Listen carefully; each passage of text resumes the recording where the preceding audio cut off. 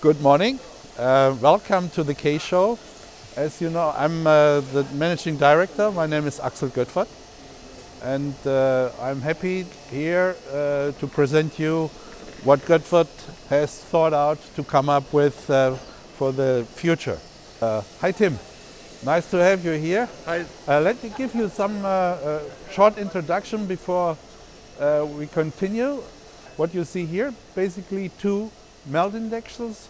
However, both have different work to do.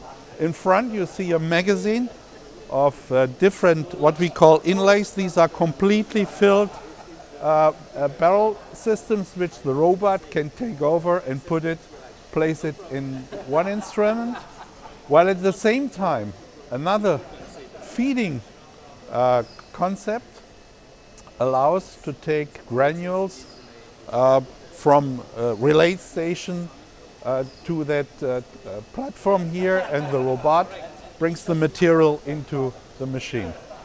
This is our latest development. Although the robotics seems to be new, however, our company is in the business of automated melt index testing more than 25 years. And the experience gained makes it possible to use that experience and what we have done to combine this with the most modern automation technology. The MR-Robo is a self-contained melt index robotic system. It does the material feeding, it does the sampling and the cleaning process as well.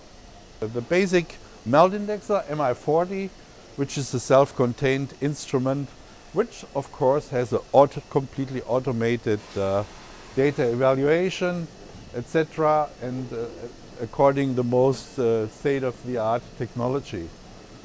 It's actually a combination of a melt indexer combined with a melt elongational testing device underneath.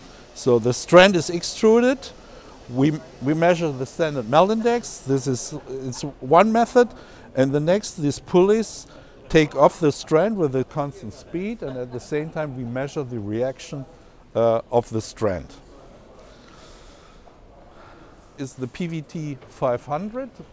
PVT stands for pressure, volume, temperature measurement. Those characteristic numbers generated with an instrument like this is necessary for software, for simulation of injection molding processes, modeling exactly. And it works in a very large range, up to 480 degrees C. What it is new is we have further developed the heating chamber, which with a significant high increased possibility of temperature increase and decrease. This is our flagship capillariometer, high pressure capillariometer. You see it in front. But what is significant is that we have combined the classic capillariometer with the barrel here, two pressure transducer, combined at the same time with the extruder system. That means that the material is continuously homogenized and be fed into the measuring cell of the capillariometer. And this is more or less the area of our online concepts. As you know, we're not only making instruments for the laboratory, but for the process control in the polymerization and finishing process. So it's a combination of different instruments. The flagship in online rheology is called RTR. RTR stands for real-time rheometer. In opposite to the open discharge system, the material is fed through a die and is continuously returned into the system. Two instruments for the rubber industry, although it's called the plastic show, but rubber belongs also to this family.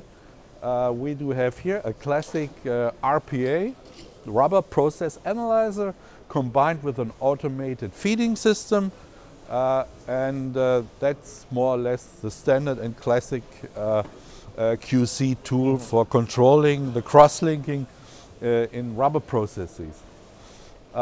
Next to it is the RCR75 rubber capillary rheometer.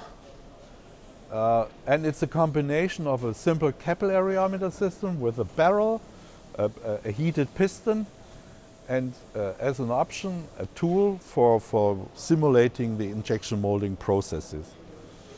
So this is a short overview. I hope you will enjoy the show. We will looking forward to seeing you next time. Have a good show. Thank Thank you. you.